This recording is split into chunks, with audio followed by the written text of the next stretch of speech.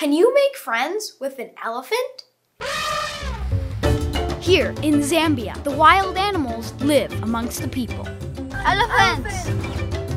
And we want to meet some elephants. Whoa. So we're taking a jet boat in crocodile-infested waters and going to make some friends. We're getting up close to one of those? Welcome to the Elephant Cafe. Okay, we're really doing this. Paging River Wilder Archer, Jetboat, Elephant Meet and Greet, wake-up call. Okay, so maybe mornings aren't our thing. Time to go jet boating, meet elephants. Are you ready? Yes. Whoa, Wilder's the first out of bed. We're ready, right, Archer? Oh, Archer. You ready? No, I still have to brush my teeth. Okay, we're ready. Let's do this. Oh, I just sat on my breakfast. Yeah, we are going to waterfront. So we're here to meet elephants, and we hadn't even finished our breakfast when we spotted some. Elephants! Nice. Good eye. There are elephants in someone's yard. Elephants in your yard may sound like fun, but... Oh, they're eating somebody's garden. Yes. Oh no. Can you imagine elephants in your backyard? The most exciting thing we've ever had in our backyard was like the time we rescued that raccoon. we woke to an injured raccoon. Oh, it's biting itself. So we had to catch it. Come on, Dad. Come in. No, he's out! One raccoon. And take it to an animal sanctuary. Hello. That's sort of what happens here. If animals get in trouble, they can end up at a sanctuary. Spoiler alert, that's where we're headed. But first, we need to check in to the waterfront. Yep. As we're walking towards our room, we notice these signs. Beware of hippos and crocodiles. Apparently, there's hippos out at night. Ooh, a crocodile. And crocodiles everywhere. They can't climb stairs, right? Whoa, check this place out. Sit on my bed and look out the window. I want this one. Something the waterfront is famous for is serving crocodile in their restaurant. These are crocodile skewers. I'm gonna take a bite of crocodile. It's like flavorful chicken. I like it. Tastes like a mix between chicken and fish. Tastes like chicken and a bit of steak flavoring. Oh, and they're also famous for slushy on the Zambezi. And customers with green tongues. Now it's time to head up the Zambezi River and meet some elephants. It's Jetboat time. We are gonna look so cool. Or not. Snazzy. This thing has 600 horsepower and will literally fly us up the river. Whoa, this is awesome. Oh my goodness, team. And just like that, we are on our way.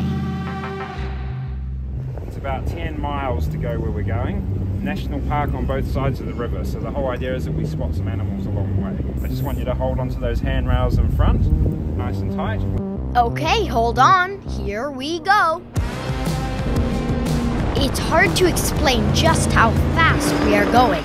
Now I know why they call it a jet boat! So Dan is rocketing us up the Zambezi, and when we see something, we point it out. And he stops. And then a couple of small crocodiles over here. That's a baby one, and the big ones can get up to 21 feet long. You had to have your head on a swivel. Giant crocodile. Because the animals were everywhere.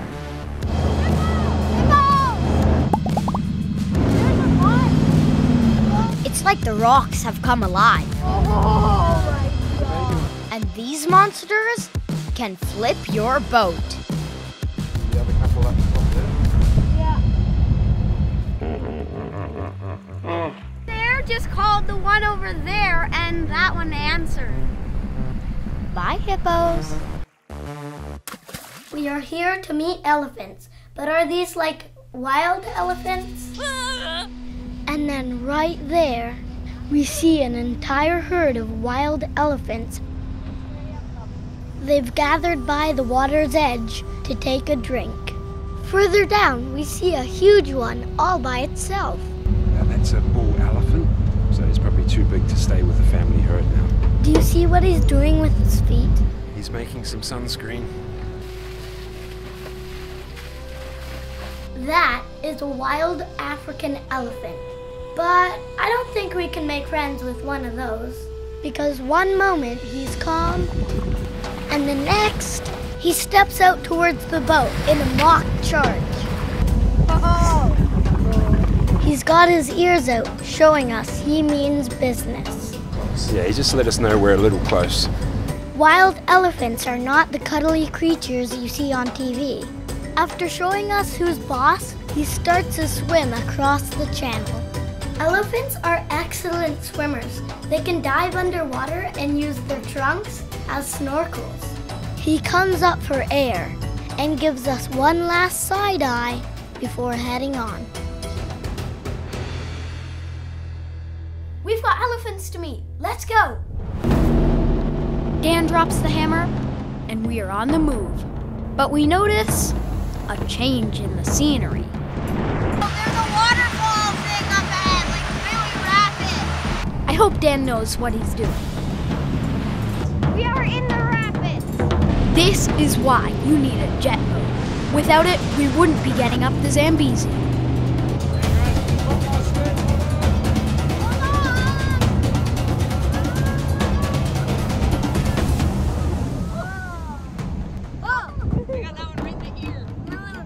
Then we realize Dan's just having a little fun. I wonder if Dan enjoys his job a little too much. Wow, we are finally here at the Elephant Cafe. We thank Dan for the ride. I welcome you to Zambezi Elephant Cafe. My name is Elia. This place is lush and green and looks like the perfect home for elephants. I see the elephants. There's elephants over there coming towards us. Elia told us the sad story of how these elephants had been rescued after becoming orphans. And each elephant has got a handler. We learned that the elephants were comfortable with humans because they had been raised with positive reinforcement. This is it. These are the elephants we can make friends with. Yeah, that's Madinda and Sekute. First, we're meeting the smaller of the two elephants. Sekute is 13. He's sort of like a teenager. The trainer shows us how to feed him. He takes the food from your hand. That's how he stores it. Then sprays it into his mouth. Oh, jeez.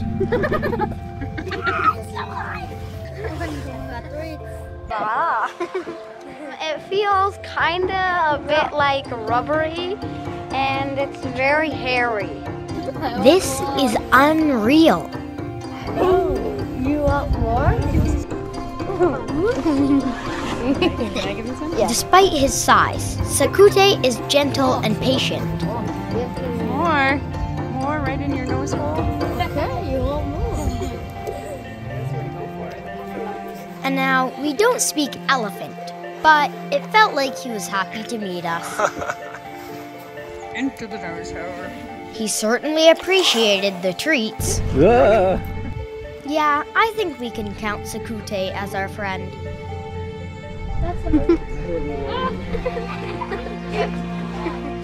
There's not much more left. So that was Sekute. We're on our way to meet Madinda. He's a full-grown adult male and quite a bit bigger than Sekute. Whoa, he is huge. And look at the size of those tusks. Hello. But with a gentle trunk, he took the food from River, and you could tell we were off to a good start. It's so cool. This snout is so big it can hold so much food. We couldn't get over how big Madinda was, and yet how gentle he was. Can you believe it? We've made 2 elephant friends.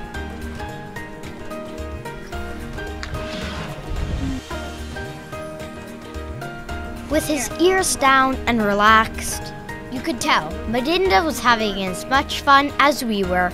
In my salute, please. Wait, don't forget to subscribe. And for show merch, check out riverandwilder.com. Thanks for watching, everybody. Bye-bye. There's a whole world waiting for you. So put down your iPad and go outside.